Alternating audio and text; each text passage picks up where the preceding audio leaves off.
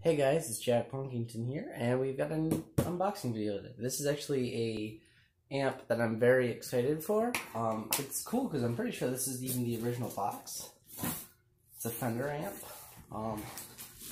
I've got a history with Fender amps. My first amp head ever was a Fender.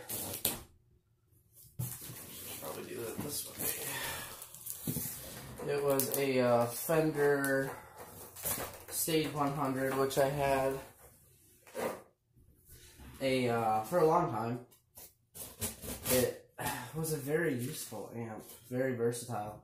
You know, it was just like 100-watt solid state head. This is a tube amp. It's my first ever Fender tube amp I've ever owned. And I will say, the guy I bought this from taped this box up quite nicely, because it's almost impossible to open right now. But we shall persevere.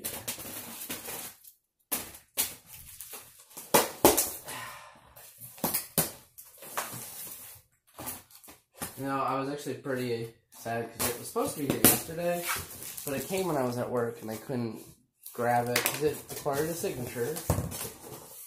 So, but luckily, it came by before this.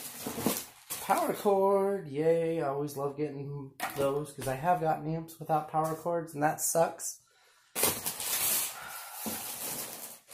Oh, it's even packaged. Oh, at least it's light. That's good. Whatcha?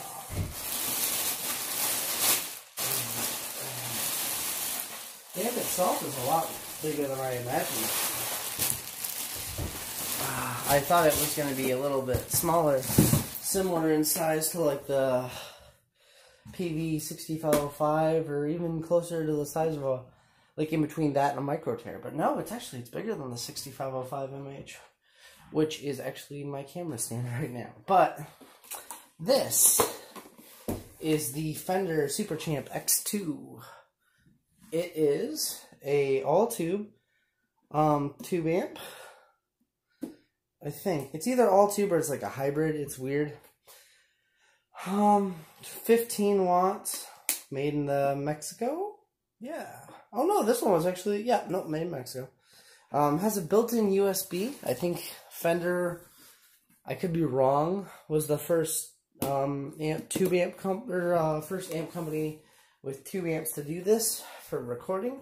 You can connect it to Fender Fuse.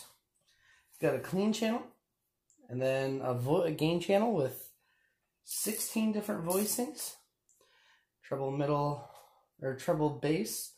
Then you've got a effects selection here, and then, you know, your level of effects. And this cool little red light that you can't see.